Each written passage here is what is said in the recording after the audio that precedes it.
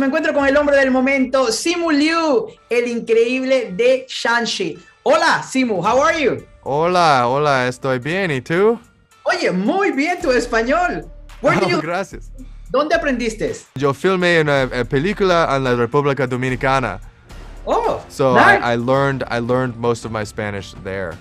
Well, well done. Oh, muchas gracias.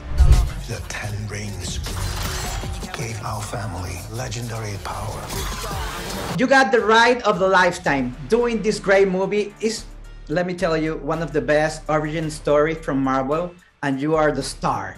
How do you feel right now? Oh man, I feel as excited as you are, so thank you. Thank you for sharing my excitement. It really is a dream come true, and like you said, the ride of a lifetime. I mean, I think there's no better way to put it.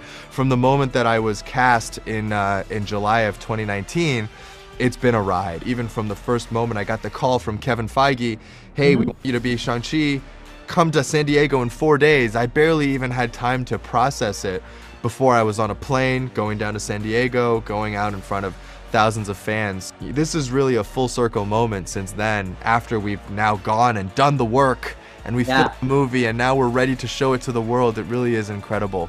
And I can't wait for people to see it, I really can.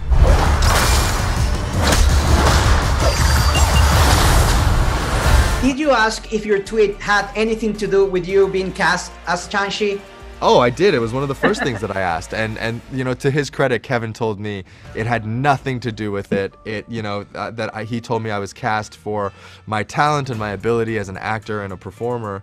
But still, in my mind, I'm still thinking there is value to manifesting into the universe, you know? It's like if you speak it into existence, then you give the universe permission to act on it. And I still think that people should always tweet what they want. Start a new life.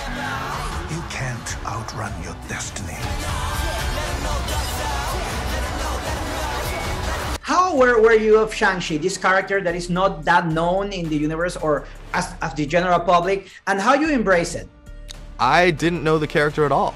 And I think that's kind of neat, you know? I think we have heard so many versions of the same origin story, like the, bit by a spider, or the Batman origin story, or the Superman origin story. I mean those are just so well known.